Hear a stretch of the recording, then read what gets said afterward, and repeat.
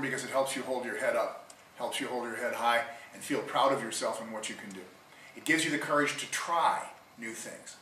If you don't have the power to believe in yourself, you probably won't even try something new. But it lets you respect yourself, even when you make mistakes. And when you respect yourself, adults and kids, actually, too, usually respect you.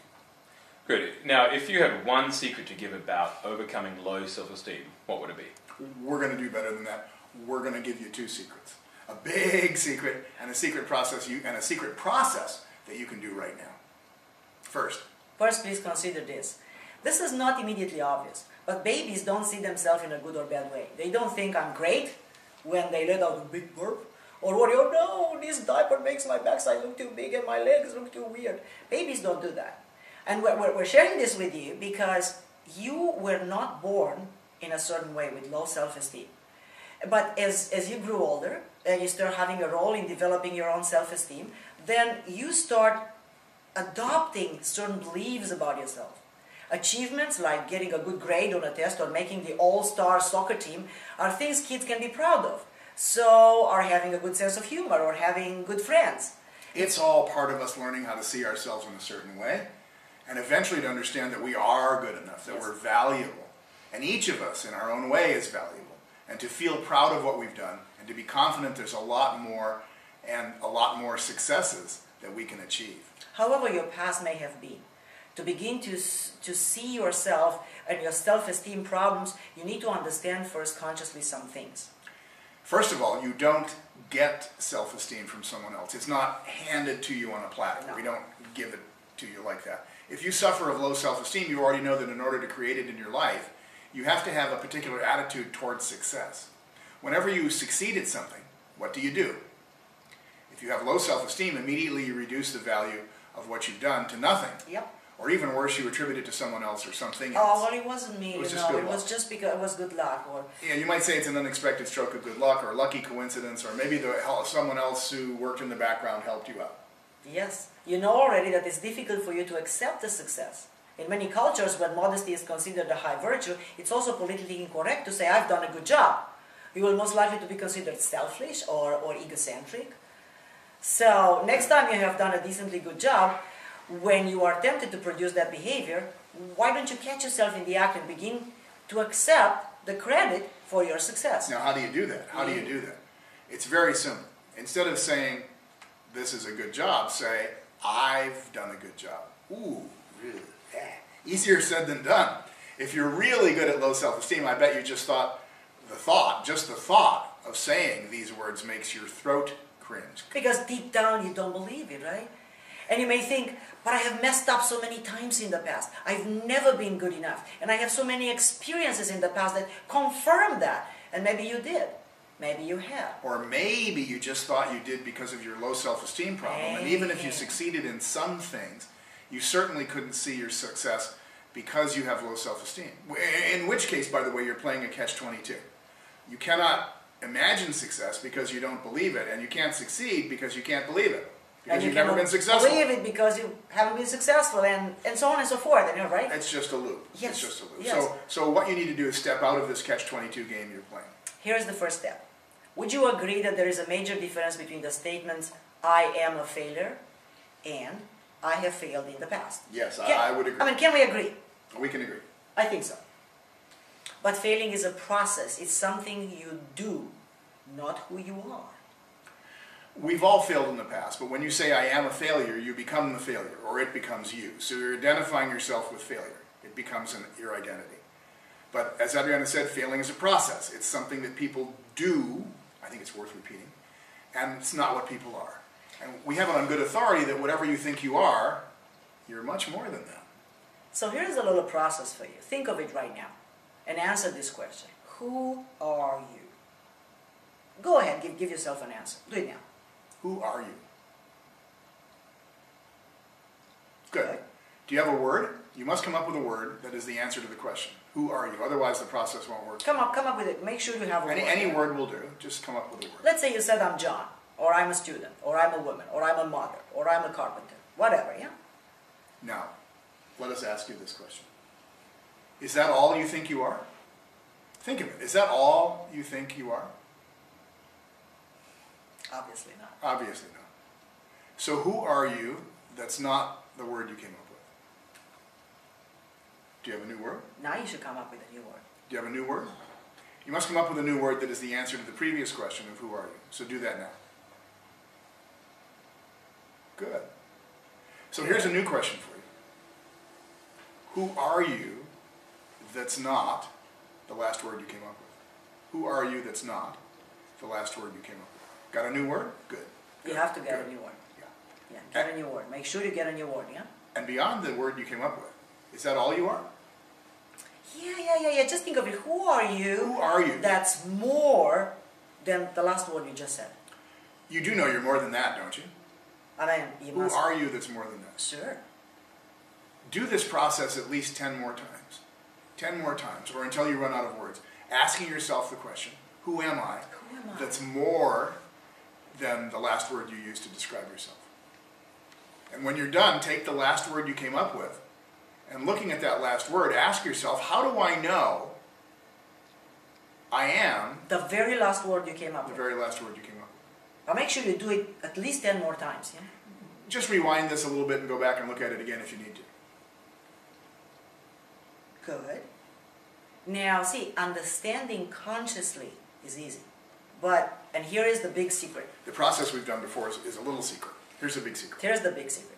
The problem of low self-esteem is not a problem of your conscious mind only. Your conscious mind is the mind that you think with when you say, I am like this. It's your logical, reasonable, the part of you, yeah?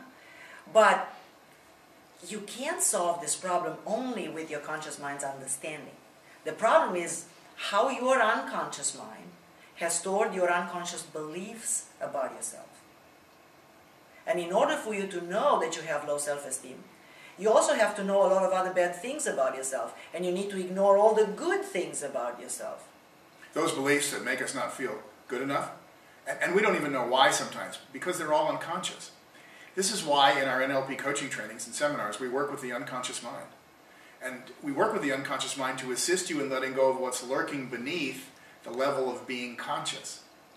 In order to restore a healthy self-esteem level for yourself, you have to let go of all the beliefs from the past that you're not good enough, that you're not worthy, that you're too shy, that you can't achieve anything else on your own. You get the idea. You have to let go of all those beliefs and replace them with healthy beliefs, like you've always done the best you can with the resources you have available at the time. That's a healthy belief. But you might say, I don't think a lot of the past. I don't dwell on the past. I don't spend time thinking about my experiences from the past. I am done with the past. I came to grips with it a long time ago. I understand my past. I let it go. Or we beg to differ. If you still suffer of low self-esteem, and you know well that you will remember for the rest of your life the frustration and sadness and shame and hurt that you experienced when your mom or dad scolded you and told you you'll never amount to anything, or the teacher that made fun of you and your classmates laughed at you, or maybe when your girlfriend or boyfriend made you feel like a failure and maybe you felt humiliated. You remember those very well, and as long as you can still feel that these events bother you and give you sour feelings when you go back and talk about them, then you're not done. No, you're not done. But think of it, what if all those sour and negative feelings and beliefs you made about yourself as a result of those experiences could really disappear, such that you can revisit the memories and feel good about yourself in spite of all that happened? How would you be then? Would you still suffer of low self-esteem? After all your negative beliefs about yourself are gone and replaced with positive beliefs? No, we're not talking about affirmations here. Those don't do the trick, by the way. I bet you could be a different person completely and your life would be different. You could finally feel like you're getting for the first time the respect and appreciation you deserve just because you're you. Good. What are some of the common problems that people experience in trying to overcome low self-esteem? Not being true to themselves, not taking action, not following through, falling back into the comfortable old ways, and one of the major problems is not knowing what to do. Yeah, that's true. One of the major problems is that people do not know what to do. But here's the good news. When you don't know what to do or how to proceed, you can call our office to ask for free advice and coaching. Yes, I did say free. All people who are enrolled or who have finished any of our major trainings are eligible for free coaching forever from our expert NLP coaching trainers in the office. So, good. But some people might think that this is all too good to be true. What's the catch? Sure there's a catch. Of course there's a catch. There's always a catch. Here's the catch. You need to be at the point where you're no longer willing to put up with lack of anything in your life, with lack of anything in your business. And you're ready to stop tolerating being unhappy and dissatisfied. In other words, you need to be willing to change. You need to be willing to give up your comfortable but not satisfied life, your old comfortable but struggling ways of doing things. You need to be willing to begin to notice that the only thing between you and your current level of success and a breakthrough and accomplishment is your lack of self-confidence, and you're committed to breaking through that limitation now. Right, so what sort of things can someone do to stay on top? Well, you need to learn how to refuse to indulge in self-criticism. That's one of the things. We agree that it's easier to talk about this than do it, unless you know how to focus all your thoughts toward what you want, and only what you want. There's a process that we teach which shows you how much of your thinking goes toward what you want, and how much toward what you don't want. We teach this process and how to change what you don't want so it becomes exactly what you want. It would take too long in this interview to share that information with you, and we don't have all day to talk about how to overcome low self-esteem. But if you decide to take a training or a seminar from us, you'll learn this process easily, and then you'll be in control of your own thoughts, and you'll be in control of your own self-esteem. And your thoughts, by the way, don't come to you from somewhere else. They may seem like they do, but they really come from But inside they do. You create them all the time inside your head. And you need to learn how to create positive thoughts. And no, we don't refer to the power of positive thinking. Positive thinking is superficial. You need to learn consciously and unconsciously to focus only on what you want so that you can create it. Positive thinking can be useful in that it challenges you to form a different view on things. However, most of the time it just takes the form of arguing with yourself. And if it worked, you would have overcome already your problem with low self-esteem. To change your self-image and improve low self-esteem, you need to believe differently about yourself. And not just repeat platitudes about how great you are. That's not enough. And this is what we do. We give you the how to change your beliefs, to get rid of beliefs which disempower you, and install beliefs which are totally empowering for you. We show you how to do that, so that you automatically begin to remember that you're also important, even if you don't believe it yet. That you're as important as all other human beings. That you deserve to change this problem that bugs you for such a long time. And literally, we've seen thousands and thousands of people from all walks of life, from all over the world, who are cursed with this problem of having low self-esteem and never feeling good. And we've shown them how to change that and how to regain hope and happiness and joy and respect in their lives like never before. And the secret of creating your future seminar has been sold also on CDs and initially tapes to literally thousands and thousands and thousands of people. It has been so successful assisting people to completely let go of their lack of self-esteem that it has been copied by many other presenters who do it under a different name. It's a hugely successful process, and the best part is that the lack of self-esteem never returns. So we had a guy come and see us from Germany, and he was a very successful businessman. He was getting his doctorate in business. He had a very successful company. He was a good-looking guy, and he had terrible, terrible self-esteem. So we got together with him, and come to find out, his father, when he was alive, ragged on him all the time. Every hour he was awake. And when his father died, he internalized that part. So he internalized his father inside of him, and he did a better job of ragging on himself than his father could have ever done. We saw him for approximately an hour and a half or 2 hours, and when he was done, he had no low self-esteem, and his father wasn't ragging on him anymore. He was totally integrated and whole, and his self-esteem problems had totally disappeared, and he realized who he was. He realized who he was for himself was worthy, and he became confident that what he was doing was fine.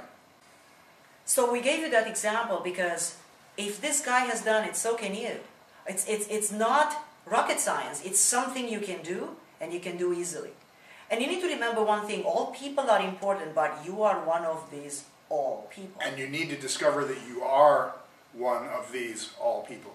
You need to learn to discover what you want, what are your values, what are your beliefs, what are your needs and desires, both consciously and unconsciously. And we're not talking about selfishness. We're talking about a healthy self-confidence and healthy self-esteem. You deserve to live life as you want. Great. Where can people find out more information about overcoming low self-esteem? Well, one place is www.nlpcoaching.com. That's on the bottom of the screen. And people can contact us at the phone numbers on the screen.